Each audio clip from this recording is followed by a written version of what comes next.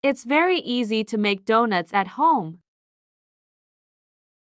I will start by adding in a container to eggs, half a cup of milk, half a cup of sugar. Then I will stir everything until the ingredients are added.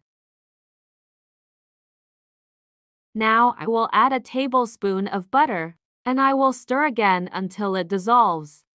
I will put a tablespoon of baking powder, and I will stir everything once more.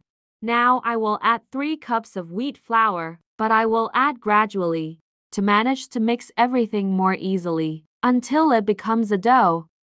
It's a simply amazing and delicious recipe. Make in your home, and then come back here to tell me what you think. Is an amazing recipe, quick, easy goes, few ingredients, and best of all, it's delicious.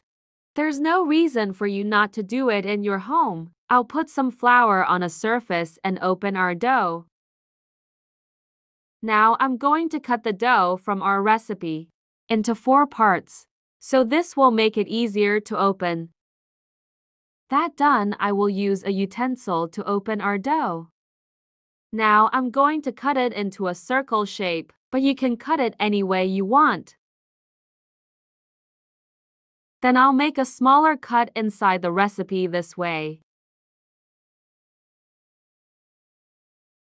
In a pan, I will add some oil.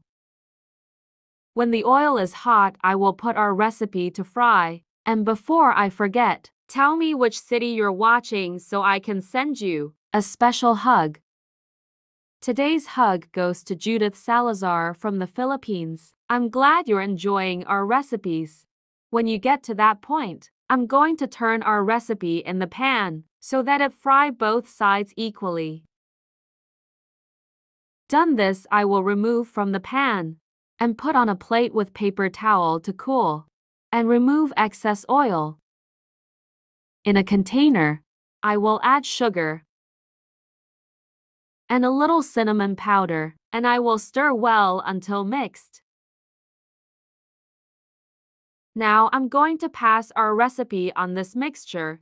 My friends always ask me to teach how to do so. Amazing that the result has become one of my favorite recipes since the first time I tried it. Now I can't stop doing it.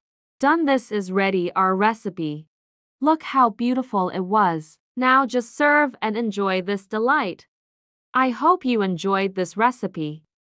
Thank you so much for watching this video so far. I'll see you in the next video. Bye.